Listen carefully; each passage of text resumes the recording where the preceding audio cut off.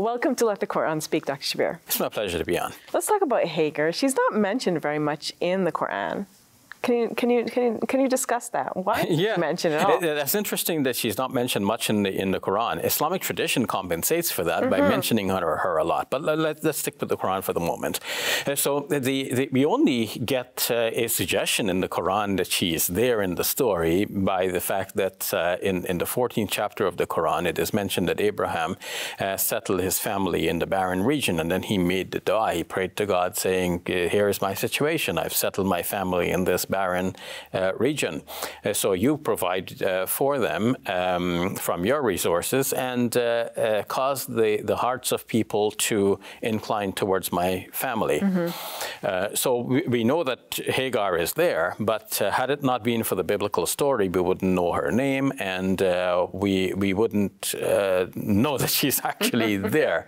Of course, reason tells you that Ishmael must have had a mother, but she's not directly mentioned in the Quran. So then maybe it's wise to look at the biblical tradition to see what the Bible actually says about Hagar, and then we can talk about how the Islamic tradition kind of changes that and fixes it a little bit to give their own interpretation of Hagar.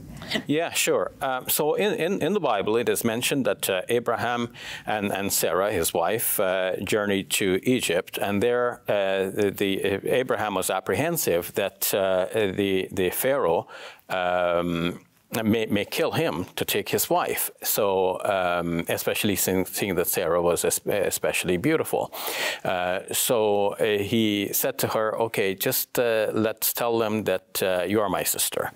And that thus I'll be spared. So Abraham, as a result, was treated very well by the Pharaoh. And the Pharaoh took Sarah in and wanted to have relations with her, but something miraculous happened preventing him from doing that. But as a result of all of this, he gave gifts to both Abraham and Sarah. And a gift that was given to Sarah on this occasion was a handmaid Hagar. And now, eventually, Sarah wouldn't have children. And I mean, from her own experience, she wasn't having children. And so she wanted to have children. And according to the customs of her day, she thought it wise to give her handmaid to Abraham to be a concubine for him, so that through her, Sarah would have children. So this happened. Hagar became pregnant. But even before Hagar became pregnant, it is mentioned that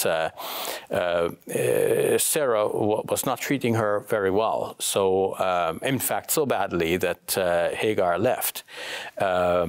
She was a runaway slave, you might say. Okay. But an angel visited her and told her that she should go back and to her mistress. And she went back. And eventually she got pregnant and delivered Ishmael. Is that when the angel visited her, is that when the angel said you're going to have a child? Yes. Okay. Yes. And didn't put it in very flattering terms, but did say that she's going to have a child. Yes. And then she does get the child. And then eventually Sarah herself became pregnant and delivered Isaac. Now, when Isaac was a couple of years old, and by this time, Ishmael must have been about 15 years old. Sarah was surprised to see that Ishmael is poking fun at her son. And she didn't want this at all. She said, you know, take this handmaid and her son away from here. Her son will never inherit together with my son. So Abraham received a similar an instruction from God ratifying Sarah's wish. And Abraham then took his wife and the son and left them in the wilderness of Paran, according to the Bible, giving them some meager supplies. And how Abraham expected them to outlast the harsh environment is not so very clear in the biblical narrative. Nonetheless, the angel comes and points Hagar to a well from which she was able to nourish herself and her child.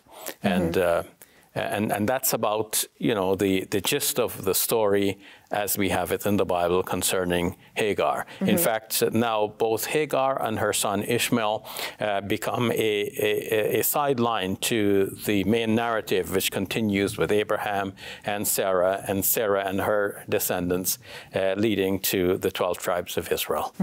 So let's talk about Hagar now in the Islamic tradition. How is her story a little bit changed within the Islamic tradition? Yeah, so while she's not mentioned in the Quran by name or even directly at all, in the Hadith, Muslim tradition, she gets ample mention. So the story that is given in Hadith, which probably was to a large extent derived from the Jewish and Christian sources, show that when Abraham was taking his wife, and now in the Islamic tradition, she's a wife. It's not mentioned that she's a concubine. I mean, that's not the. Sometimes this is mentioned in some Muslim stories, but that's not what we find in the most authentic narrations of the Hadith about this. So she's shown to be a wife, and so she has the full honor and dignity of a free woman, and she is shown to be cooperative with her husband, and her husband also is acting on divine command. So when he takes his family to this barren desert, he's doing so by the command of God, and he knows that God must have some plan here for his family, and God will take care of them. And she herself asked Abraham, "Why are you leaving us here?" And at first he didn't answer, but when she asked again, she asked in a different way, is this by God's command? And when he confirmed, she said that in that case, God will not leave us here to perish. So she submitted herself. She submitted herself. She had that faith. She was cooperative, and she's not simply a victim responding to somebody else's dictates on her, but she is herself proactively engaged in the service of God and in the establishment of a community of believers. So it's interesting that she's barely mentioned at all in the Quran, but then her depiction in the Islamic tradition is very positive. Exactly. And then the Islamic tradition goes on to say that she searched for water for her baby, and she moved between the two mountains, Safa and Marwa. And her movements to this day are mimicked in the acts of pilgrimage.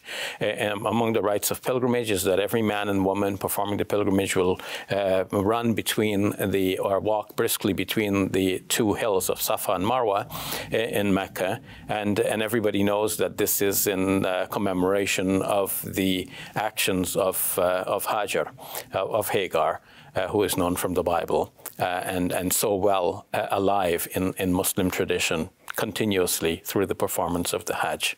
Thank you for sharing those thoughts, Dr. Shabir. You're welcome. If you enjoyed this video, click like and subscribe, and please donate to support our work at QuranSpeaks.com.